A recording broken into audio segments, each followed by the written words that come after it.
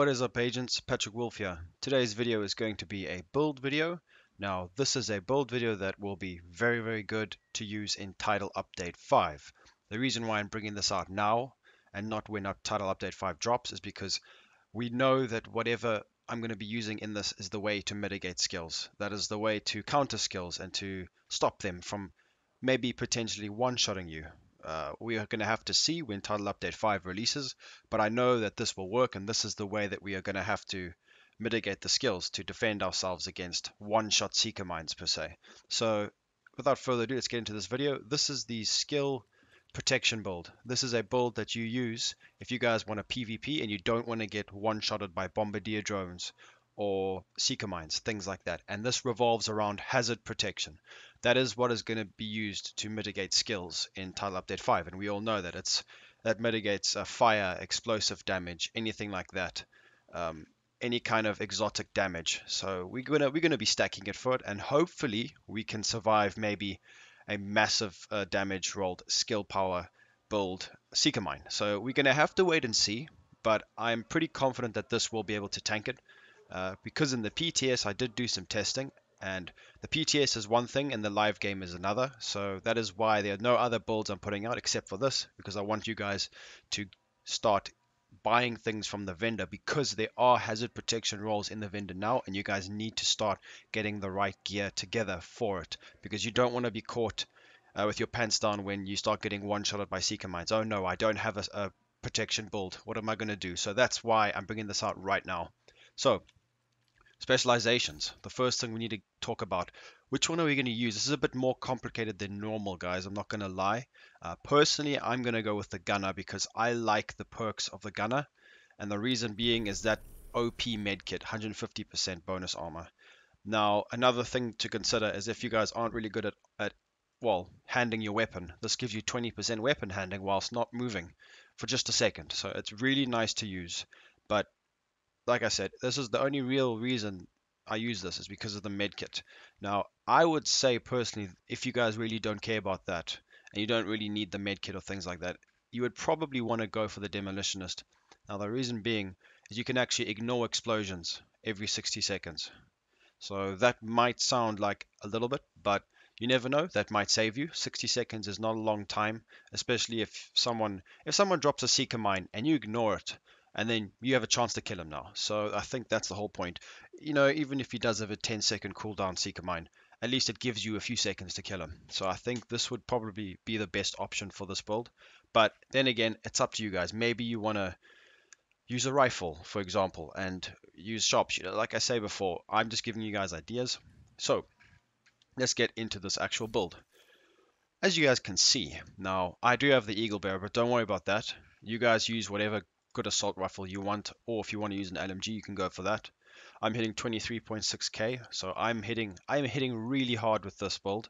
Now, why do I have an Aces and Eights mask? So the whole concept around this build is to disrupt the player's skills, so he cannot one-shot you, or maybe his drone is doing a lot of assault damage with the gun.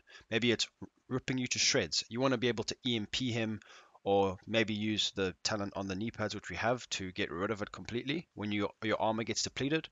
So that is the whole point of this build, is to try and get utility to defend against the possible skill meta that might be incoming in Title Update 5. So the reason why I've got this mask on is because I didn't want to just re-roll a whole bunch of my good gear, because I just want to give you guys ideas. You can go ahead and change it to whatever suits you.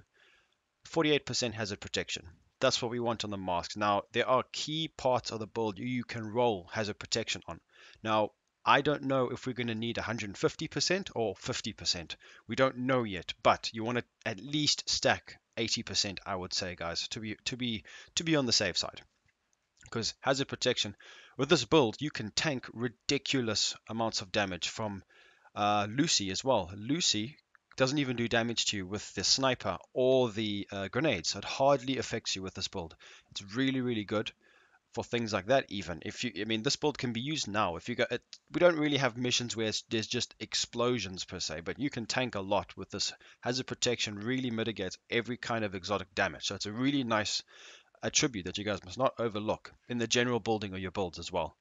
So we've got 48% on the mask. Now you guys can roll it on the mask, the gloves, and the chest piece. Those are the places where you want to get it rolled. Now, I haven't gone for my chest piece because I have gone for this beautiful two set of 30% total armor and 10.5% weapon damage with Bloodsucker. Now, Bloodsucker is perfect for PvP. If you want to be depleting your enemies, you're going to be hitting your shots with an AR especially. That's why I use an AR for this build, because you can hit all your shots and stack additional armor on top. So using Unbreakable could save you if you're not aware of the player, but if you can stack a lot more armor, you can constantly do it, and it just really works, especially face trading other DPS players.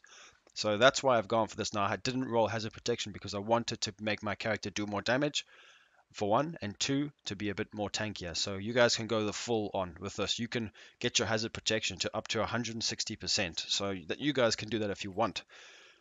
Then, on the holster, I have gone for armor on kill and health. Now, the reason why I have a Gila Guard here, a Gila Guard, I actually don't care how to pronounce it, doesn't bother me. And the whole point of this gear set is 20% hazard protection. So that is why we need the two-piece. Now, I could have potentially gone for this right here, guys. So this would give me 15% headshot damage and an additional 10% weapon damage for my assault rifle. The reason why I haven't gone for that is because I wanted the extra 20% hazard protection with the way my build, the attributes on my build are running. I wanted to run this. And the nice thing about this is I have 5% assault rifle damage on both mods. So we've got 5, 5. So I'm actually, well, I could put a 5 here. I do have another 5. So that'll be 10% at least we're getting back. So it definitely does help. And the whole point is hazard protection. So that's why I went for that and not for precise, for example. But you guys can do that if you want. Like I said before, I'm not too sure exactly how much hazard protection we're going to need, but you need to stack a lot of it. That's for sure. Then on the backpack, this is also very important. You need to pay attention to this, guys. So we've got health and health. Now the reason why I've got this, it's a 450 gear score because I wanted to demonstrate the ideal rolls which you would want. So you would want to get your health up to 100k. That's what I would recommend because Bloodsucker is going to be stacking your armor. So we don't need to have too much high armor. 250k armor, 100k health, you're good to go. Skill power could be a bit more, to be honest. But it is what it is right now with the rolls I have. And now these are the two talents I wanted to show you. That's why I've got a gear score 450. Efficient and insulated. Insulated, the reason why we've gone for that is just to give us a little bit of an extra boost. You could probably roll something that would help you a bit more. Probably something like Harden to give you 10% extra armor. But we don't need it right now, so that's why I've gone for that.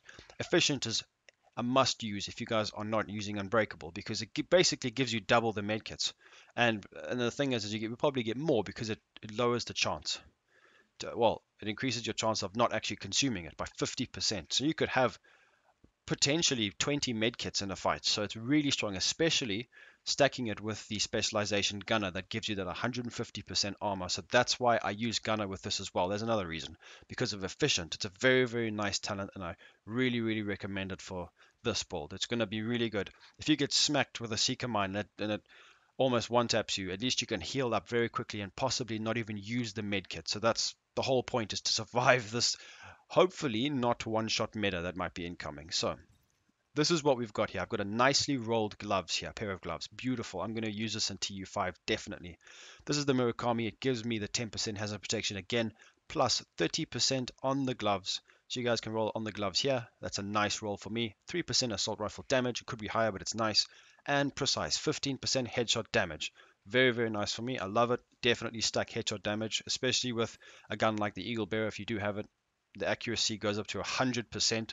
I'm not even going to tell you guys how strong this gun is. If you get this gun, it changes your whole outlook on the game. It opens up so many build options because the way the magazine size, 61 bullets, you can just absolutely destroy everything. It really makes the game funner, so I recommend you guys to try and get this. And that again brings me to making another character. Go and build another character up so you get double the chance of getting the Eagle Bearer every week. So definitely do that, guys. This is another important piece of the build. Now, this is going to help us completely disrupt the enemy's, well, skills completely. So this is part of the Eula Guard. This gives me hazard protection, 20%. Health is what you want, like I said previously, and then cloaked. So whenever your armor is actually depleted, nearby enemy skills are disrupted for 10 whole seconds. Can occur every 30 seconds. This is going to be great. This will allow us to completely disrupt them. and that's a long time, 10 seconds. That's enough time for you to get the kill, because you'll probably find they'll be quite squishy, but maybe they got crazy heals, but you should be able to hit your headshots using all the damage that you have on this build, because you do have a decent amount of damage with that 5 firearms. So definitely go for this. It's perfect for this build. I really, really recommend getting Cloak. There is one now in the base of operations, I think, in the clan vendor level 30. Somewhere else, maybe. So double check on my vendor reset. I do those every single week, so just have a look at that, guys. So yeah, this build is going to be very, very strong, and I've picked through all these pieces very, very carefully. So let's have a look at my main stats. You guys can run whatever pistol you want and sidearm. That's not. There's no point in getting too much detail. I like to snipe people from longer ranges, and that's the ideal weapon because this M700 does 134 damage, which is crazy for a gun that isn't min-maxed or hasn't even been worked upon. It's not even a headshot build or a marksman rifle build in itself. So Ranger is good. Allegro is not great. I would have gone for something like accurate. I like extra accuracy with marksman rifles.